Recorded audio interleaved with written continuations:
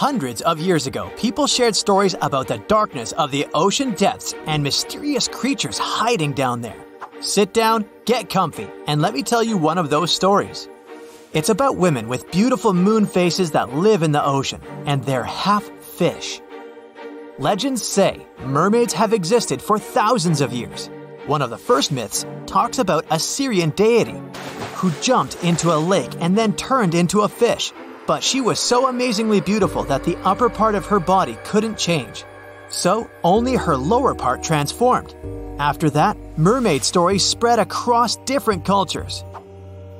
Even some famous explorers said they saw these magnificent creatures, like Christopher Columbus on his expedition near Haiti in 1493. He said they weren't as beautiful as everyone thought. Another explorer, Captain John Smith, saw a mermaid too, over 100 years after Columbus. But in his stories, she was a stunning creature with fascinating green hair and big eyes. It happened off the coast of Newfoundland. She was swimming around with all possible grace, Smith later described. Her nose was somewhat short, and she had long ears.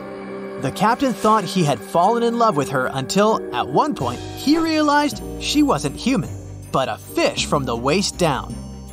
Experts today believe many of these explorers who thought they had seen mermaids actually spotted human-sized marine mammals, such as dugongs and manatees. These animals potentially inspired all these legends about mysterious half-human, half-fish creatures. They don't look like mermaids at first, of course, but if you're watching them from quite a distance away, plus most of their body is submerged in water and covered with restless waves, or if it's dark outside, yep, you might get easily confused. Especially back then, when people didn't have any information about the animal world like we do today. Some claim mermaids really do exist because they saw a documentary about them. Well, people do make fictional media called docudrama, where they talk about fascinating, but not necessarily real creatures. But it would be impossible for mermaids to really exist in the way we imagine them. First, it would be too cold. Even if you're half fish, the other half is still human. And the human body is not designed to survive in the water for a long time.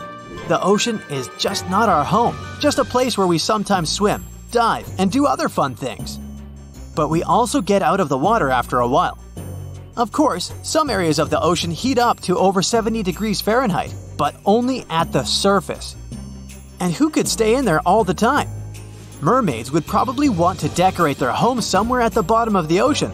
There, they'd have more space, and they wouldn't have to worry about colliding with ships, whales, or anything else while, for example, taking an afternoon nap. But it's too cold down there.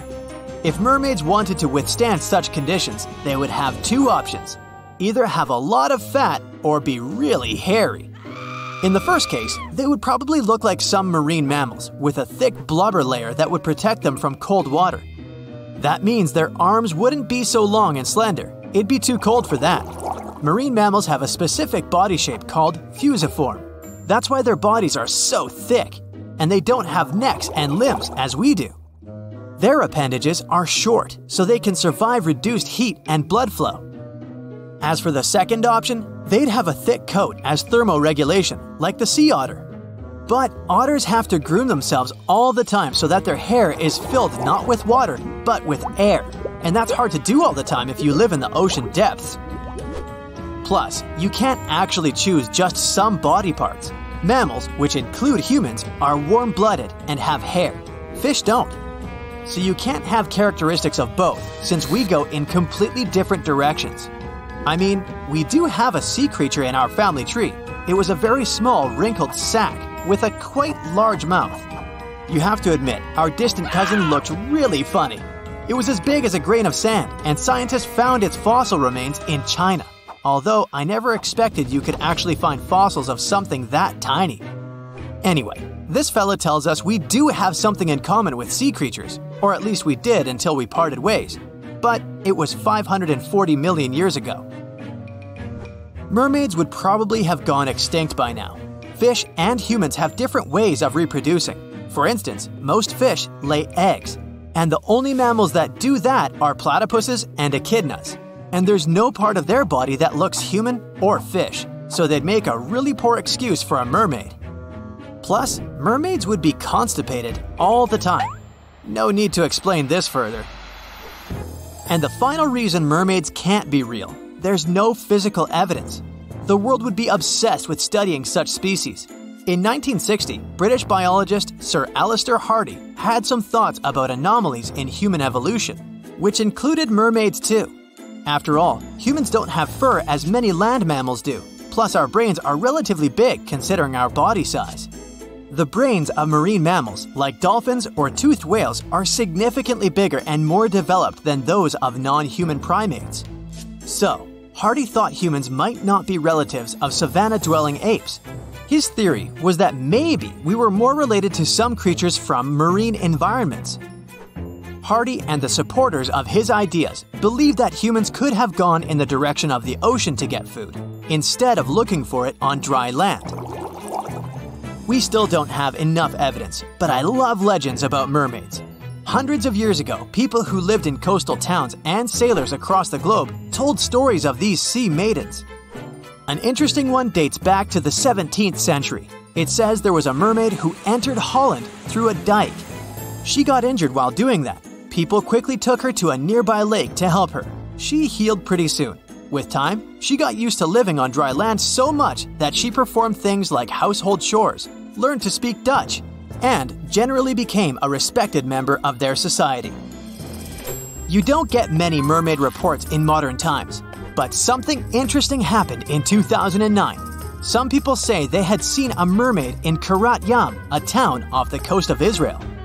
A group of friends was on the beach when they suddenly saw a person lying on the sand. They thought it was just someone sunbathing and enjoying the waves, but then they noticed a person was lying in a weird position. They decided to come closer, but a person quickly jumped away and disappeared into the water. They were shocked to see that the creature had a tail. There are stories about mermen too, like in Scotland, where they summoned storms and sank entire ships. There was one group called the Blue Men of the Minch. Many sailors were afraid of them. This group was said to live in the Outer Hebrides off the coast of Scotland. From the waist up, they were like ordinary men, except for their blue skin and gray beards. Local stories say that before they went after a ship, the Blue Men challenged the captain to a rhyming contest. So, if the captain was fast, smart, and good enough with rhymes, he could save his sailors from these dangerous creatures. In Japanese legends, you'll hear a lot about creatures they call kappa. These creatures are said to inhabit coasts, lakes, and rivers. These water spirits look more like animals than humans. They have tortoise shells on their backs and simian faces. Similar to the Blue Men, these fellas also like to interact with humans from time to time and challenge them to some games of skill, where you better not lose.